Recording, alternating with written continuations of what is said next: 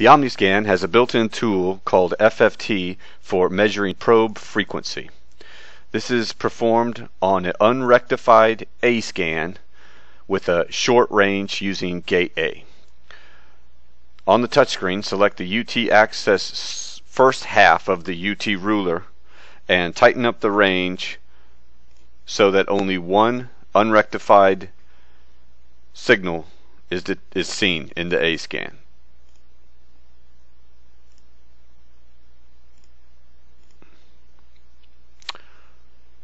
Adjust the gain so that the amplitude of the signal is approximately 50 to 100% amplitude.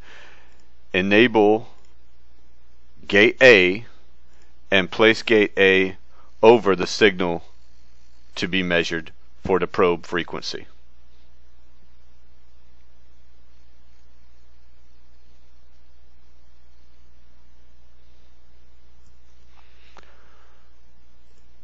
Under Normal Screen, select the UT menu and Advanced.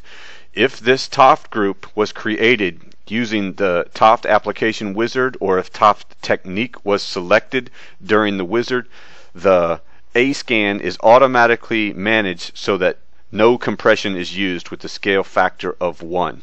If doing an unrectified waveform from a phased array pulse echo, this must be managed manually. To ensure a scale factor of 1, use as short as range as possible, and under the UT Advanced menu, make sure that the scale factor is 1. Go to the Probe Part menu and select Probe Characterize and turn on the FFT function.